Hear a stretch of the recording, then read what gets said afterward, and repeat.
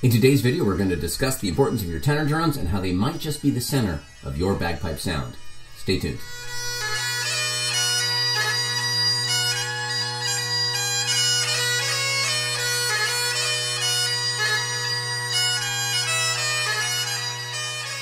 Well, hello everybody, I'm Matt Willis Bagpiper, and on this channel I make videos to make you a stronger and more confident piper. If you like this kind of content, please think about giving the video a like, subscribing to the channel, and hitting that bell icon to be notified of when I post new videos. I also teach Skype and online lessons if you want more personalized instruction, but more on that later. So today I wanted to discuss the drones, and more specifically the tenor drones. I think sometimes an overlooked part of this instrument. I think all too often pipers, especially beginning pipers, tend to think of the drones as something they try to almost ignore while focusing on the sound of their chanter.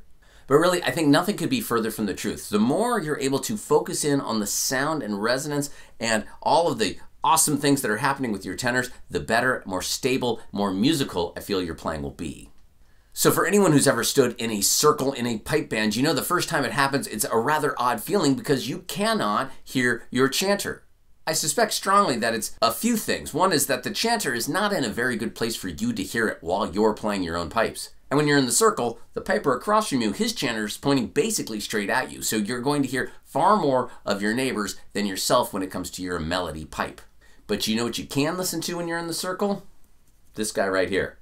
You might not be able to pick up all of your drones, but you should be able to cue in to your middle tenor. It's right there, it's right by your ear, and I found that focusing my energy, focusing my ear on what this is doing while focusing my eyes on what my pipe major was doing went a long way to helping me blend in with everybody. When I first started playing in a pipe band, I was trying to just have my chanter keep being blended, keep being disappeared, if you will, into the sound of the overall pipe band, but I found the lack of something was harder to focus on than the presence of something. So by listening to my tenor, I could hear, am I going up in pitch? Am I going down? Am I going all over the place? I mean, we don't want any of those. We want do, nice and flat, steady, even, resonant drone sound. But also think about the tenors from this perspective. It's the only part of the instrument that was deemed so important, there's two of them. Thank goodness we don't have two chanters, but we also don't have two basses. And I don't know about you, but when I'm going to tune my pipes, I don't start with my bass. I don't know if I've ever seen anyone start with their bass drone. Everyone starts with one of their two tenors. And there's all sorts of different orders, and even if you're tuning them all at the same time, I still see pipers reach up and try to get one of their tenors into tune before they go to the bass. So to me, that's saying it's not the bass that's the foundation of our sound, it's the tenors, and that the bass is like a subharmonic, if you will. It's this awesome, don't get me wrong, it kind of like might even be the soul of the whole instrument, but I think the heart of the entire instrument may well be the tenors. And then the chanter is the brains of the operation. You know, that's what's speaking and communicating the melody and everything else. But without a soul and without a heart, well, there might not be a lot there. I mean, I don't know about you, I don't tend to go around listening to lots of just pipe chanter music. I want to hear the whole instrument.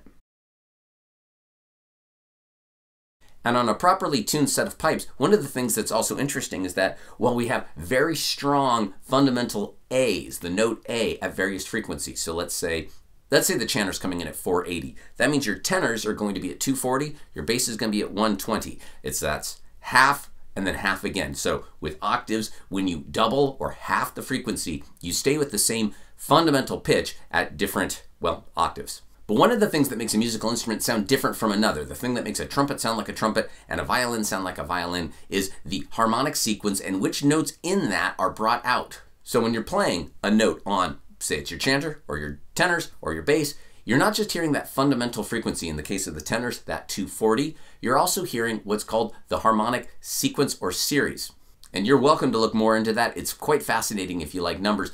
But some of the early notes in that sequence for the tenors right here would be 240, the fundamental root note, if you will, coming out, the root frequency coming out, but then you also get an octave above that at 480. So that's actually the pitch of the low A on the pipe chanter. But the next one is actually around 720, again, assuming a 480 low A. At 720, that is actually the E. And it's the exact E that is the fundamental frequency of the E on your pipe chanter. So that E of the pipe chanter, that 720 hertz E, is the same E that is present in the harmonics of the drones. Some of you folks that might have used the old Korg CA30s to tune your pipe band might remember bringing it up to the drones of one of your players and it actually registers an E rather than an A. Sometimes on a well set up set, the harmonic E can be so present as to actually be audible, like it's something you really do hear. I strongly suspect that's one of the reasons that the harmony drone on a set of small pipes is almost always set to an E. And the presence of that harmonic E, I think, just helps bring everything together. I mean, low A and E sound great together. It's a perfect fit in musical terms. But we're getting ahead of ourselves with numbers and everything else. Just know that there's a lot more going on here than you might think. This is not something that we should be ignoring. It's something we should be leaning into. So here's something I would love everyone to try. Next time you get your pipes out, instead of focusing so much on the music, on the grace notes, on the technique, take some time and lean in to this middle tenor. I actually like to think about this tenor's for me, this tenor's for my audience. There's two of them. This is the one though that's kind of closest to you right there. You can really hear it. Take your ear, lean into the drones. I mean, that old poem at the beginning of the College of Piping Tutoring talks about leaning a fond ear to the drones. Well, I think this is a lot of what they're talking about. But if you really do lean your ear into the drones, I think it can go a long way to making your overall sound more stable. If you're focusing on your drones, the music just has to come out anyway. One of my favorite things about, again, leaning my ear towards the drones, really trying to cue into that middle tenor while I'm playing a melody, is if while I'm doing that, I get off track of my tune, that's telling me I probably haven't put enough time into that tune, and maybe that would be a good time to maybe break out the practice chanter on some off hours and get some extra time on that tune, get it really under the fingers so that when you get to your pipes next time and you go to play that same melody, you can think about your drone rather than the chanter. Because think about it, there's a lot going on this disaster of an instrument that we all love. You're blowing, you're squeezing, you're trying to keep it stable, you're trying to make both melodic and percussive motions with your fingers. It's a lot to control. And we as humans are not very good at multitasking, regardless of what we tell ourselves. But think about the sound people often make when trying to meditate. Om. It's kind of a drone.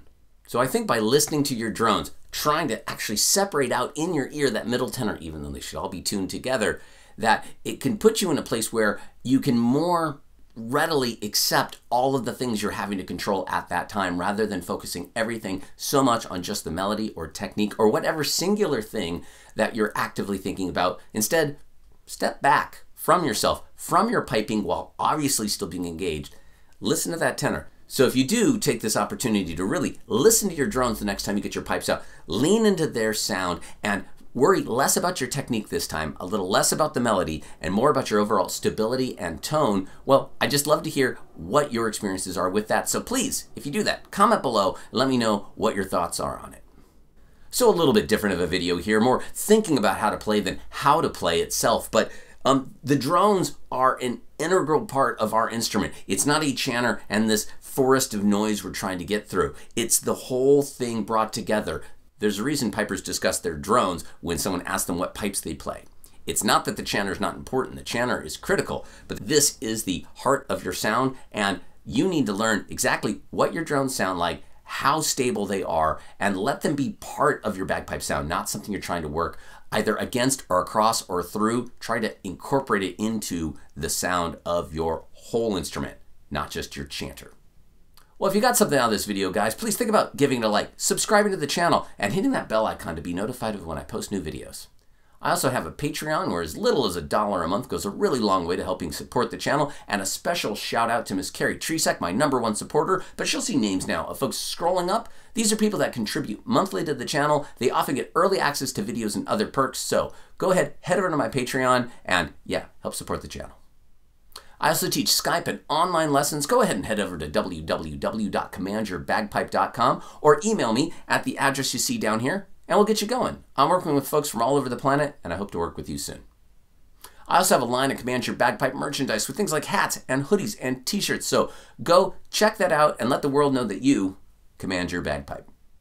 All right, everybody, I'm Matt Willis Bagpiper, and until next time, cheers.